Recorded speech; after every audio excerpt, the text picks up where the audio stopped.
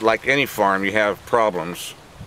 One of the problems with insects that we have is an insect called a California red scale. What the researchers have come up with is a tiny little wasp that we release into the orchard that actually parasitizes this scale insect, and it's our way of controlling that population so that it doesn't create a bad looking or a bad tasting orange in the end. We have to deal with insect problems, we have to deal with weeds, and the way we deal with weeds is through cutting the weeds with weed eaters,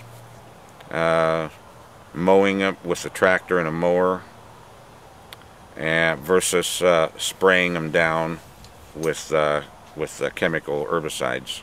The labor involved in producing an organic crop, such as the citrus that you see here, is much greater than a chemical approach to it.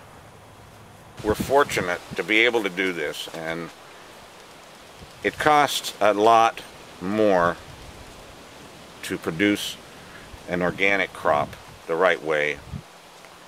There's a lot more hand labor involved. Some of the amendments that we use are pretty expensive.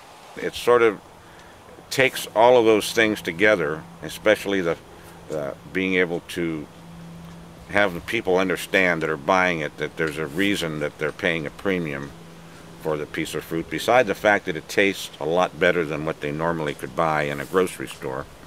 The organic growers that I know, and I include ourselves, are really stewards of the land.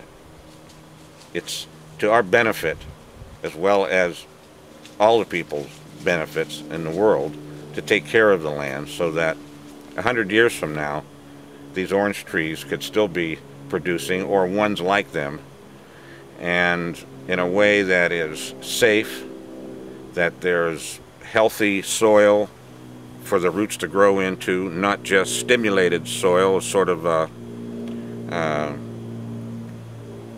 steroid approach to farming too. You know, there's certain folks that would probably argue with me that it's better to go that way, but we take, I think, the more gentle path, but also a firm path that requires attention, and it requires constant reinvigorating. For a tree to produce all of this fruit every year takes a lot of energy and a lot of nutrition out of the soil that has to be replenished. The question is, how do you replenish it?